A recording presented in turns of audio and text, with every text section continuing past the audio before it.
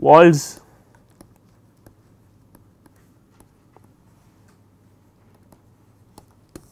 equality.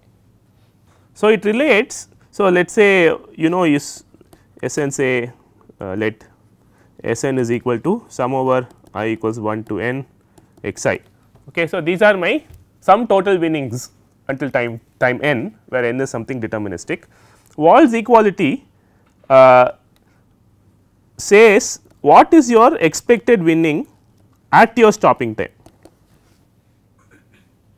So, you have decided to stop,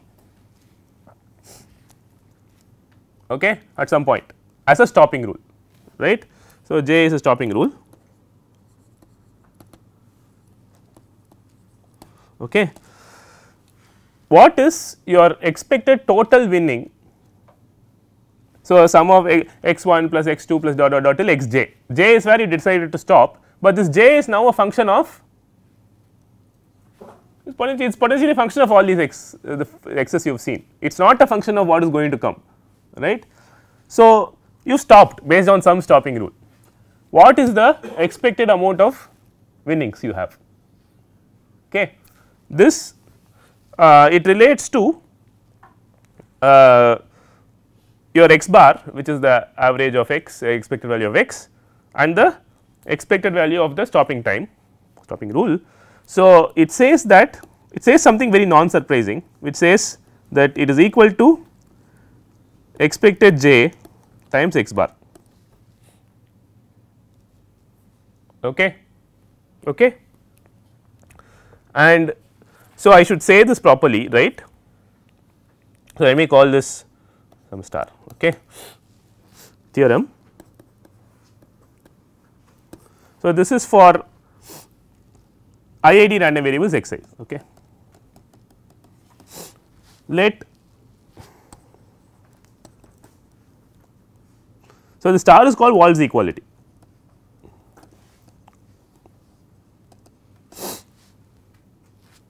Let x n be a sequence of IID random variables with finite mean x bar. If j is a stopping time for x n with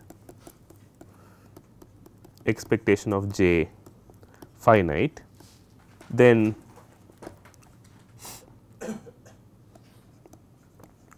Wald's equality is satisfied.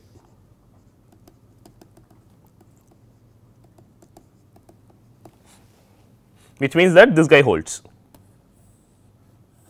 Okay.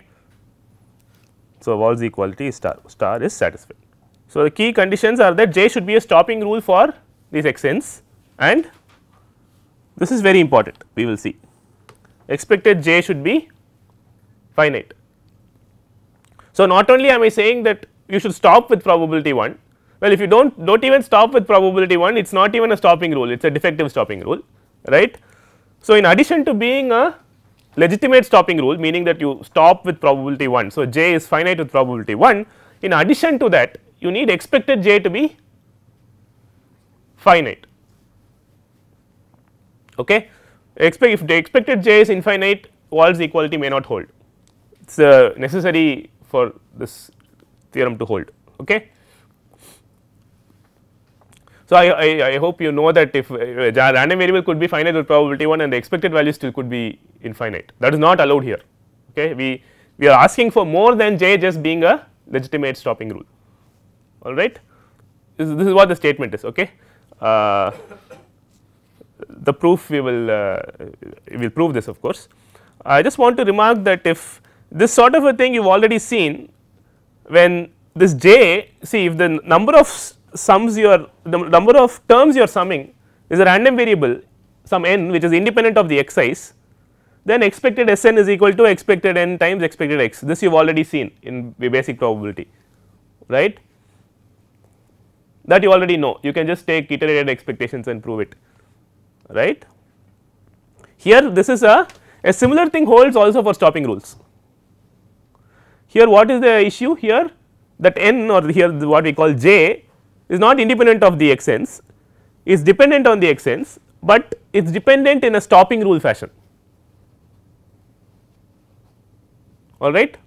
So, essentially it says that if you have a stopping rule, your expected winning is simply you are not really beating the system, right. You are just saying that it is your average winning in each play times the expected number of plays, that is all it is saying, right. X bar is your average winning in each play, expected j is the number of plays.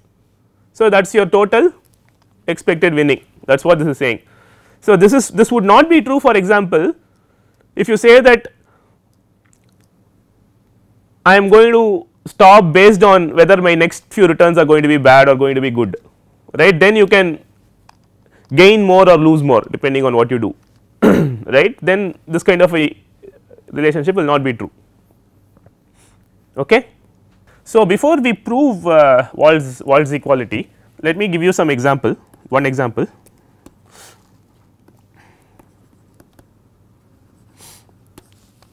Let us say that you have a biased coin tossing or a biased random walk. So, x I is equal to +1 with probability p and -1 with probability 1 minus p, and you are looking at the stopping rule is this: stop when S j equals +1 for the first time. Okay. So, here is a gambler, okay, who could win with probability p 1 rupee or lose with probability 1 minus p 1 rupee, okay, and he is happy the first time he gains a rupee, he is happy, okay, he will stop the first time he gains a rupee. So, he could stop in the first trial itself. If x 1 turns out to be +1, he will happily go back, all right, and if S1 turns out to be -1, then I hope that I will build up to 0 and then go to +1 and then I will stop. Okay. So, this is the stopping rule. The moment I am ahead, so this is called stop when ahead.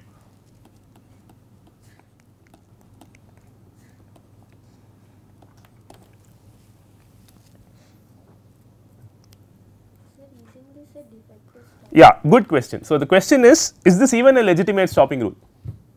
Okay. Well, it is it satisfies the stopping rule condition that you do not look ahead, right.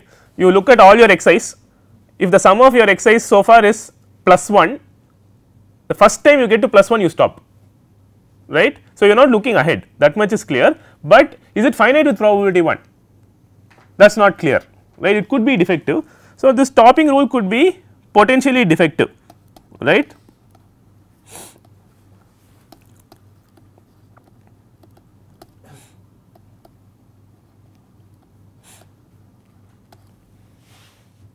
Okay. Sorry, expectation of what will be finite? Sj. Expectation of Sj may be finite. See Sj is +1, right, whenever you stop Sj is +1. I do not know that, right. J is a geometric random variable. It is not, right, J is not, it is not so simple. It is not, see you are not waiting for the first success. See, I think what the question is saying that is J simply your geometric random variable where you are waiting for the first +1. I am not waiting for the first +1, I am waiting for my first gain of 1 rupee. See, there is no use if I lose 2 rupees and gain a rupee, I do not stop. I should be ahead by 1 rupee. I start with 0, let us say, I do not have any money. The moment I gain 1 rupee, I will leave, right.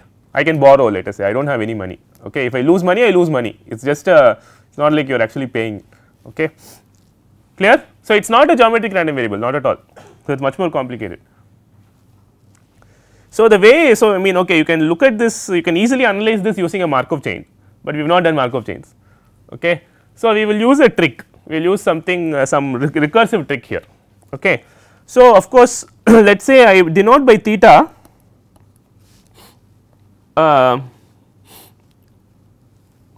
the probability, so let me actually first let me argue this out more intuitively. See, I stop, see if I stop if my first xi is 1, I win 1 rupee, I am out, right. So, if theta is the probability that I stop eventually, okay, probability that we stop eventually, I guess so, then theta is simply the probability that j is finite, right. So, if theta is equal to 1, it is a stopping rule, if theta is something less than 1, it is not a stopping rule, it is a defective stopping rule, correct. So, let me argue this out, it will turn out that we will see how this theta behaves. This theta is the probability that we stop eventually, right. So, using the total probability rule, I can write the probability that I stop eventually as the probability that I stop in the first, right, first trial itself, right. So, what is the probability that I stop in the first trial given that I got plus 1? No, the probability that I stop in the first trial given that I got plus 1 is 1 times the probability of getting a plus 1. So, that will be p, okay, plus probability that I stop eventually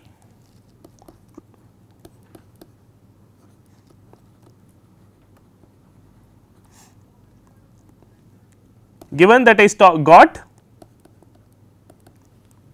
minus 1, then probability that I got minus 1, which is simply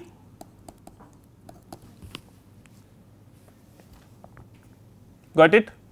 So, theta is the probability that I stop eventually. So, I am splitting this into two disjoint event, I stop. So, x1 has to be plus 1 or minus 1, given that is x1 is 1, I stop eventually. If x1 is minus 1, what is the probability that I stop eventually? I write like this, okay. So, it is like this, right. So, if you can look at this as a random walk. So, if this is 0, if I hit plus 1, I stop, right, finished. So, this has probability p. If I get a minus 1 with probability 1 minus p, then I have to, from minus 1, I have to eventually find my way to plus 1. See, I do not have to go, I can go like that, or I can do, I mean I can do a lot of things now, right. So, basically I have to go eventually from minus 1 to 0 and then go from 0 to 1, right. So, minus 1 to 0 I may go like, I may not go like this, I may do, right, then I may go like that, right, many of these, all these are possible.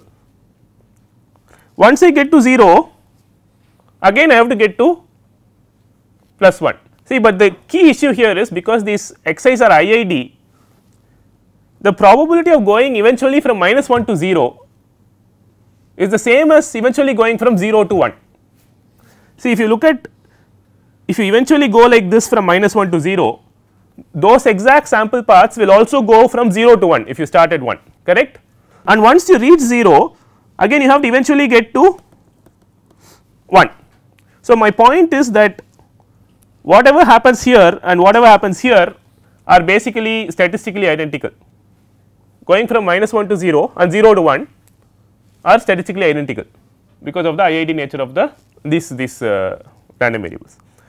So, bottom line is that probability that you stop eventually given you ended up negative is like going from minus 1 to 0 and then going from 0 to 1, and the probability of that.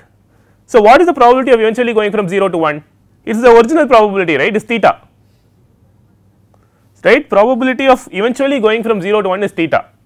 So, similarly the probability of eventually going from minus 1 to 0 is also theta, right. So, I can write this probability of going from minus 1 to 0 is equal to probability of eventually going from 0 to plus 1, right. This you will agree, it does not matter where I start, right, you just have to take one step and that is your theta. So, for probability of stopping eventually, given that you start at -1, the probability that you eventually end up at +1 is simply theta times theta, right. So, I can write theta is equal to p plus theta square times 1 minus p, okay. And because they are independent, you go from -1 to 0 and then independently go from 0 to 1, and these are the same probability, okay. You solve this, what do you get? This implies theta equal to, see theta is equal to 1 is clearly a solution, it is a quadratic in theta, right. Theta equal to 1 is clearly a solution, and theta equal to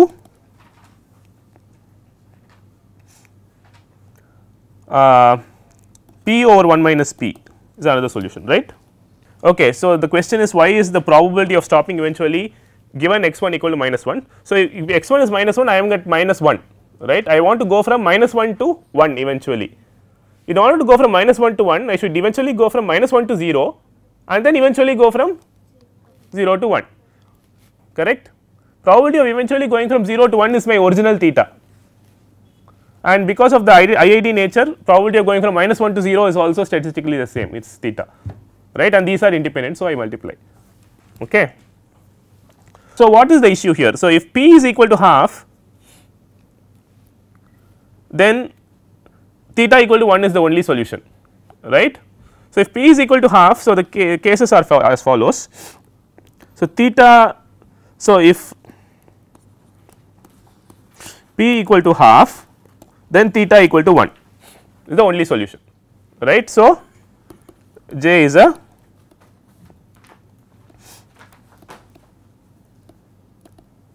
stopping rule. If p is greater than half, then what happens? Theta equal to 1 is the only solution, okay. So, then J is a stopping rule, all right, because p greater than half, the second solution is not even a probability, right, you can just throw it away, correct. So, if p less than half, we seem to have two solutions which are valid probabilities, 1 and p over 1 minus p. So, if p is like 1/3, then p by 1 minus p will be half, right. So, the question is then, is theta equal to 1 correct or theta equal to p over 1 minus p correct, right. It turns out this requires some Markov chains, that this is the correct solution. If p is less than half, then we can show that theta equal to p over 1 minus p is the correct solution, okay. Wait for this, okay. We can show this, we can use birth-rate Markov chains to show this. Then J is defective, okay, all right. So, you stop only with probability p by 1 minus p if p is less than half. There is a positive probability that you do not stop, okay. Now, we are almost out of time, but we can use Wald. If we can establish what is expectation of J, is it finite or infinite, then we can go ahead and use Wald, okay. So, we will continue this next class. Next class we will also prove Wald's theorem, Wald's equality, okay. Thank you. So, we will continue this tomorrow.